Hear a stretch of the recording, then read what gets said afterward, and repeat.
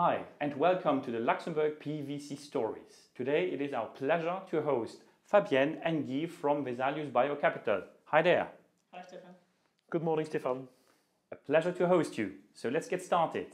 What can you tell us about Vesalius Biocapital? How, who and when did this whole adventure start? Well, for Vesalius, we have to go back to 2007, when a group of people, and to name some people, Stefan Verdoot and Gaston Matthijsens, created Vesalius here in Luxembourg as a new venture capital fund. 2007 was an interesting period because you are still suffering in VC from the dot-com crisis. VC at that time was not the flavor of the day, and in biotech it was challenging to start, but we created this fund because we discovered that there was a need for a player that can invest in the promising pharma biotech companies that we have throughout in Europe, and that's how Vesalius was created. We chose Luxembourg at that time because the legal framework and the infrastructure was in place here, and we opted to have a SICA structure, so a product ruled fund, which would bring additional assurance to our investor base. And so that's how it started. The story goes on. Since then, we have created 3 funds, all focused to life sciences, because that's our particularity. We invest in companies that address a real medical needs. In the beginning, we did early stage, sometimes even seed capital. And when we moved on over time, we have been investing more and more in mature companies, and we went what we call in our jargon mid and late stage.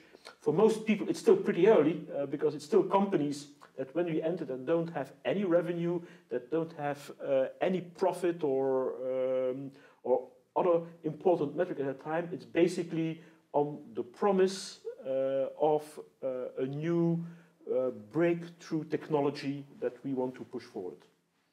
As just explained, could you elaborate a little bit more on your main vertical and also the types of investments you are executing? By the way, how do you source deals?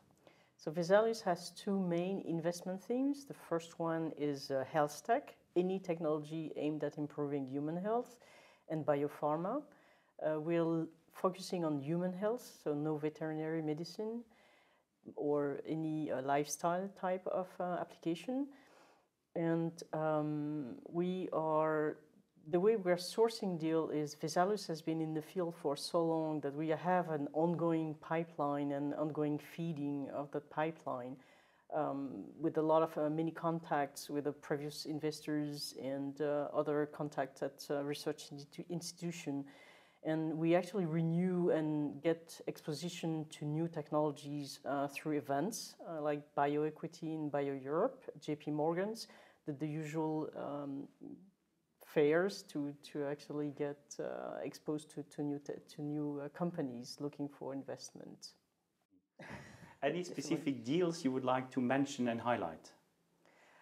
Recently, we closed Forendo. We exited basically the deal in Forendo. It's a Finnish biotech company who's focusing on research in endometriosis. It's women's cells, and it's a concern for an increasing number of women, where you actually have, unfortunately, endometriotic tissues that grows where it's not supposed to grow, and it's actually a major cause of infertility. And Forendo had a very original and novel biological target, and they were the very first one in the field. And we exited late last year. Yeah, indeed, indeed. And if I may add, I think for the audience, it's interesting to know that this is a typical biopharma deal in Finland. And let me take an example in digital health, and let me go to the other spectrum of Europe. From Finland, we move to Portugal, where we have done a very nice digital health deal. We invested in that company back in 2008. We also exited it just a bit before Forendo. And in digital health, what we typically look for is, of course, a digital solution that addresses a real medical need, because that's for us important. We are not digital guys or tech guys that just invest with technology as such, or because it's AI or other, I would say, gimmick word that you hear a lot nowadays. For us, it's always important that whatever we invest in is really addressing a big medical need and it's validated.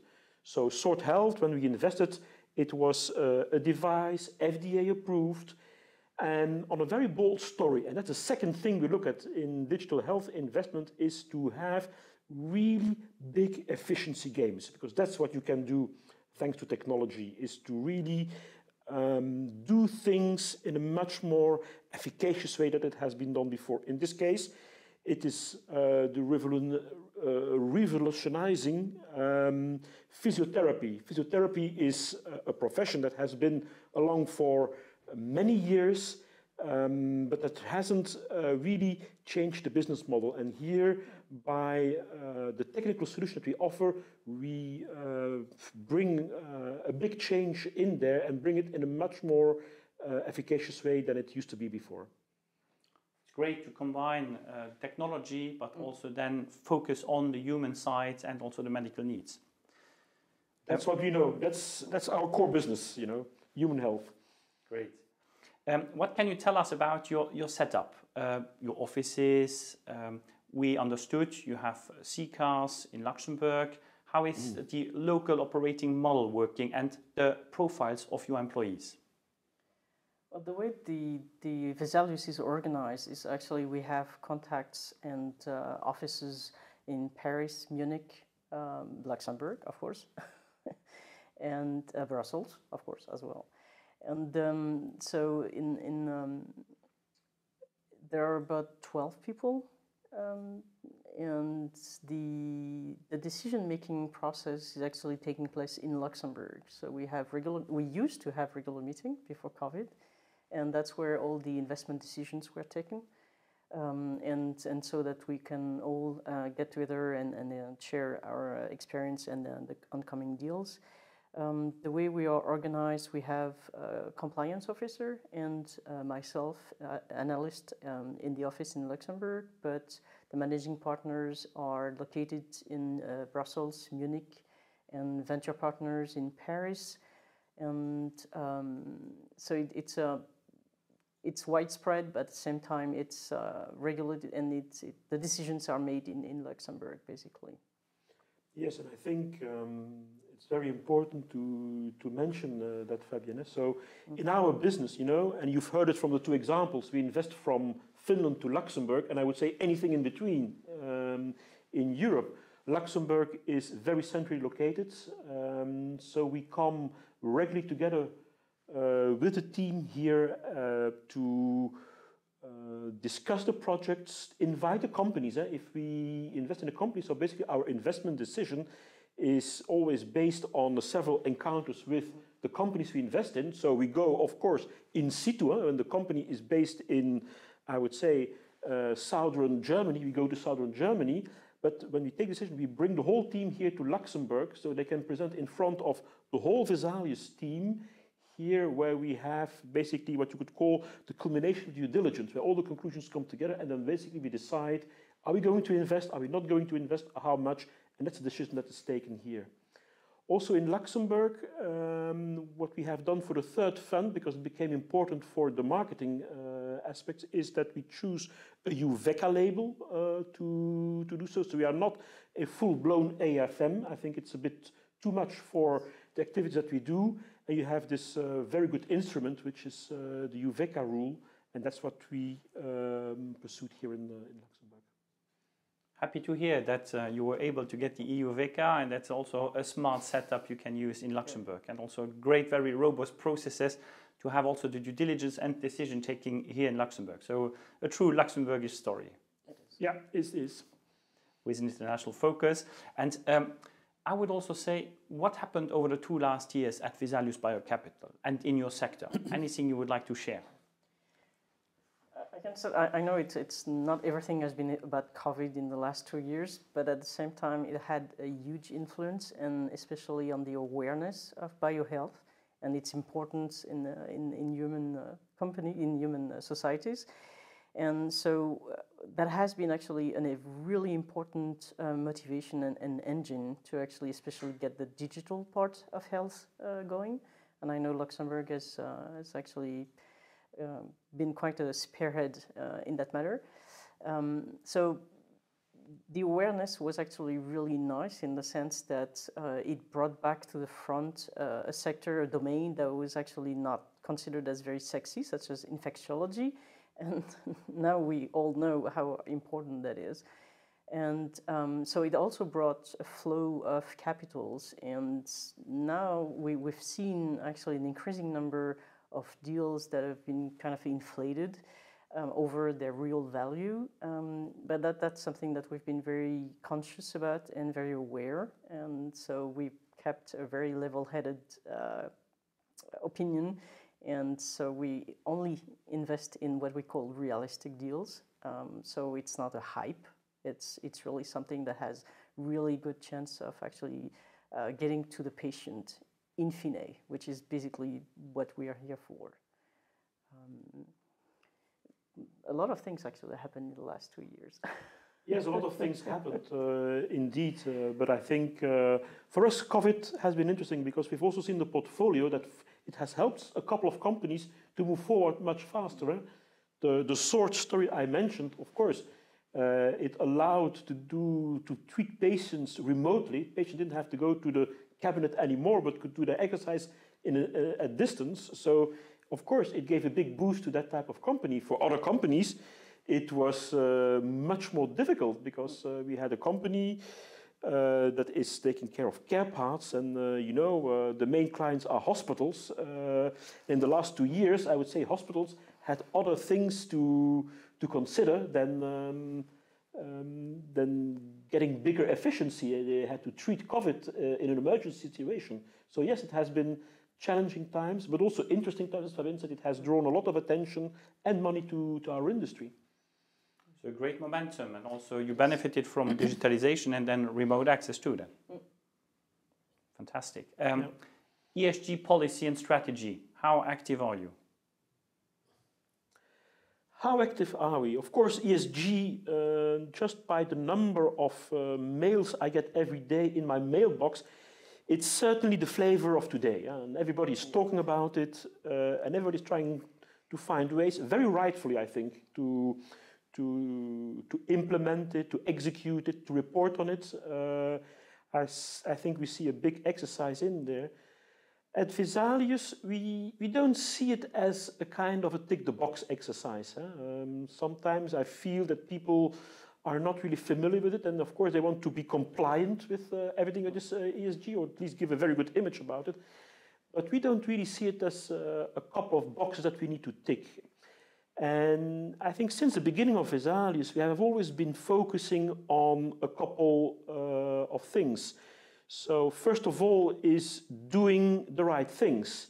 And of course, if you are in our industry, we should be very grateful because when we look at medical projects, we always look at areas where there is a big unmet medical need. So if you're going to invest in this project, and this project is going to be successful, you know you will have a contribution to society whatsoever. Whether it's for a big indication, it can also be rare diseases. We don't shy away of smaller diseases that sometimes can be very lethal. In some of rare diseases, you have high mortality rates. So we look at these projects, and we've always been trying to do the right thing. So by either making better medicine, more efficacious, but also medicine that could have less side effects, for example. So I think that's a contribution.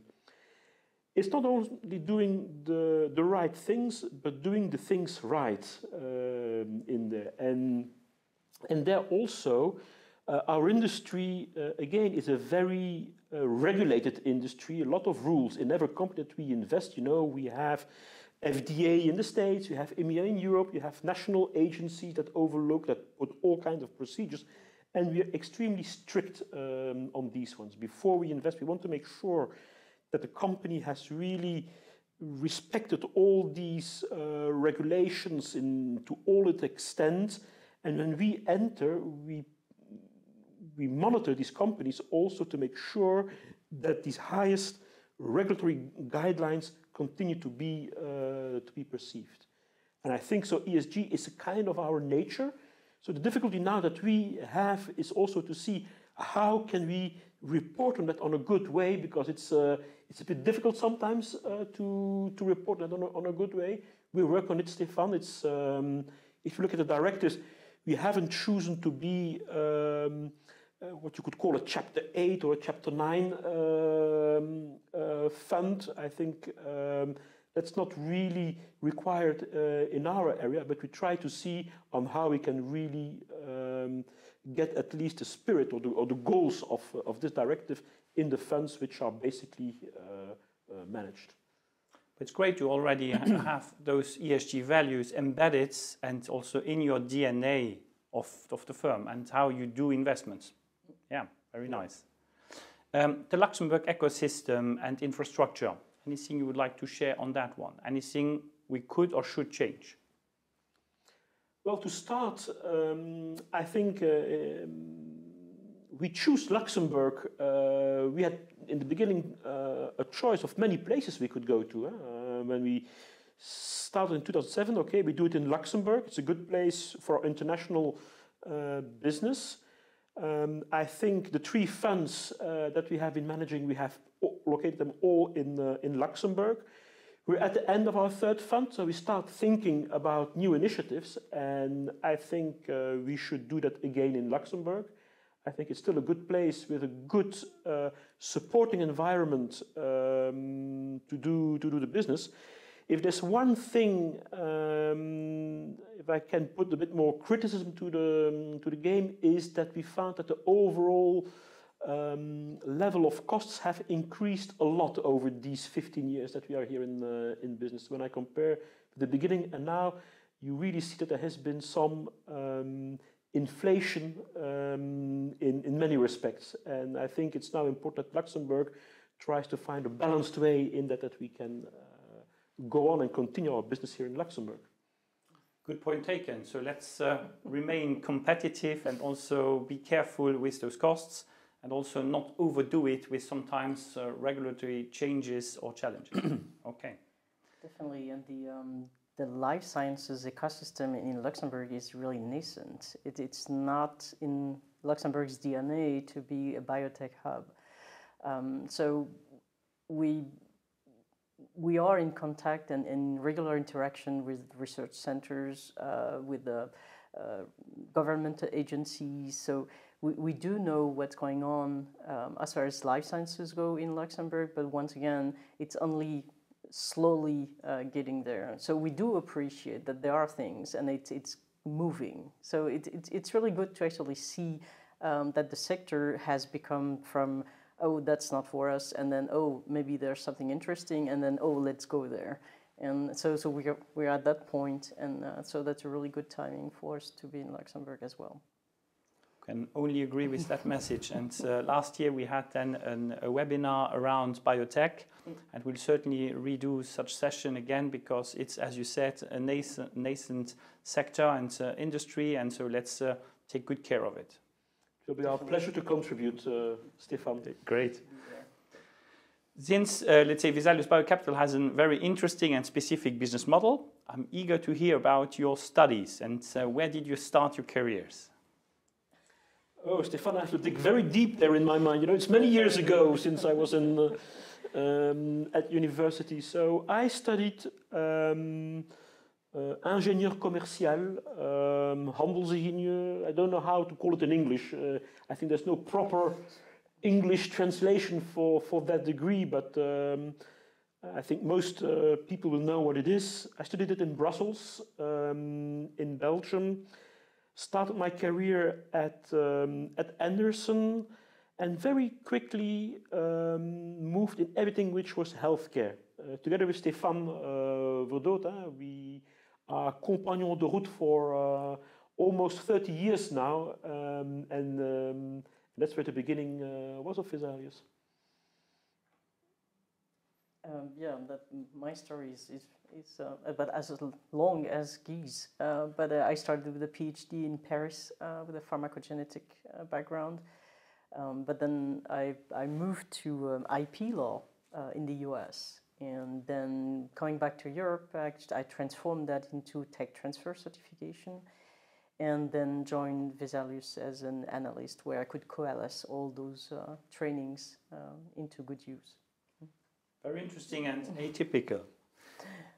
You see, we have very different spectrum. We're a small firm, as Fabienne said. There are only a dozen of people, but you see, that's typical also in VC. It's really this bringing together of all these different competences, because that's how we look at companies from all type of angles. And you have the medical knowledge you need, of course, in our industry, but also the business angle to bring these companies and move them forward towards a success. Very complementary. Yeah. What type of advice would you like to give to young talents interested by VC or life science innovative solutions? Yeah, one of the things that actually comes out from the point that we just discussed is that to diversify your experience. Do not, I mean, you can stay in one lane, but then you will have one aspect of the business. So diversity is really the key to me. I tend to agree with that, Fabienne. It's a diversity. What I would say to youngsters, you know, when I was studying with my commercial engineering background, I never thought that I would end up, you know, in the geeky world of molecules and things. So what I would recommend from people that have a study background, and if you are interested in VC in general and in life science in particular, is to be very open to the world, to be very curious. So from your specialty, from your background is, of course, try to get experience and exposures in companies, because I think in the target companies itself, that's where you get a lot of experience and knowledge. You see how it works in there. And then at some moment try to, in my case, with my more economic and financial background, try to be open to the science, try to study it. Of course, I will never have the same deep knowledge as Fabienne has on the molecular level, but you can understand in big things how things work, and have this open curiosity and always try to understand and go very deep in all these aspects, because that's what you need to do as venture capitalists. You need to make the synthesis of a business case. It's not great science that will make a great company per definition, but it's the combination of good science with good management, flawless execution, the right level of capital, and bringing that together that makes a company successful. And that's what you need to bring together in VC. So to young people who are interested in the VC industry, you can start in our industry as an analyst and you will probably learn a lot, but I think you will get much more if you do a tour de horizon first and then join the industry. And I assume that the team is also certainly very important in order to execute all this strategy, as you just highlighted. I think that's a very right assumption. As said, we are very complementary people to each other, and I would say not only from competence and knowledge point of view, but even character-wise. So we have this openness and we accept from each other of being different, but it's basically of looking from all the angles at one same thing that I think you finally come to good, balanced and wise decisions. Not only when you invest, but also when you move forward the companies, because that's also something in venture capital. It's not only the call you do when you invest, it's also when you move along the lifetime of these things, because things never happen as you plan them. You can imagine as many scenarios as you will, something else will happen. And then having this flexibility of mind, the openness of the spirit to find good and creative solutions for the problems en cours de route. We completely understood that there is a real camaraderie within your firm. You talked about road companion, the characters which then fit together. That must be quite fun to work with you at Vesalius Biocapital. Very much so. Yeah. I think 15 years of Vesalius and I still like it. Not so long, but I still like it as well. Any specific leader or person who inspired, motivated you, or even helped you within your career? Well, that's actually funny, but it really depends on which part of the career you're looking at. But for me, it was really discovering the Mendel genetics, but that was a long time ago. But that was really the opening, because then everything was possible. And then it's the scientific rigor behind that, and that's something that I carried around all the time, ever since. It doesn't matter if it's the VC world, the research world, tech transfer world, it doesn't matter. It's really that mindset that was really revelatory for me. And for me, I've been. Well, I would like to put Vesalius in front. You know, the name of our fund. You know, Vesalius. It's the Latinized name of Van Wezel, by origin a very Flemish Dutch name. I think that the important thing is what he has done. You have to imagine he was one of the three main founders of what you would call modern medicine. And I think when you see what he has been doing, he has been studying the anatomy of the body in such a precision and detail that it's still useful today. He operated on a pan-European level. He was from origin in the Low Countries, as you call it, but he has published his work in Geneva. He studied in Padua in Italy. He was the personal doctor of Charles V, Charles Quint, in there. So a true European. And I think this really reflects also what we do at Vesalius from a geography point of view and the projects we look for, innovative, daring projects, and pushing a bit the boundaries as Vesalius has done in his time. That's what we try to do at our level, of course, in these current times. A great example and very nice metaphor for sure. Just for the last question, any books, series, podcasts, music you would like to share with our audience? It can be professional, but also a little bit private if you prefer. Actually, I selected the book The Jungle by Upton Sinclair, which is basically the example of what chaos can ensue when you actually break the bound between human and the environment.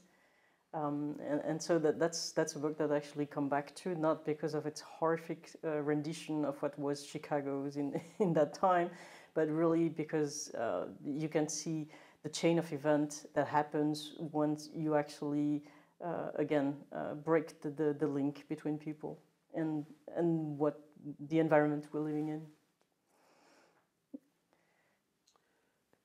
And for me, well, I'm not a guy listening to a lot of podcasts and these type of things, but if I have to think about one book and thing, I'm going back very long time, and I'm sure you can still find it probably nowadays online.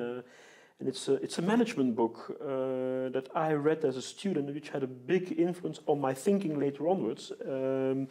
It's Michael Porter's In Search of Excellence. It's a very old one. I think we're in the 80s or the 90s here, but it gave me a very important lessons. In Search of Excellence.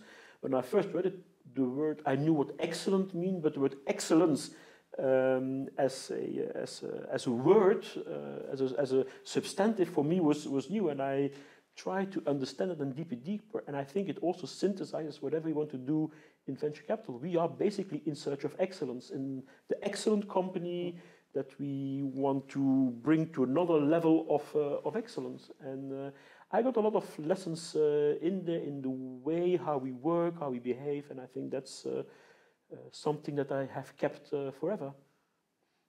So very inspiring examples. Fabienne, Guy, thanks a lot for joining us today. It was a great session, and very happy to pursue then our efforts soon. Our pleasure, Stefan. Thank you. Thank you.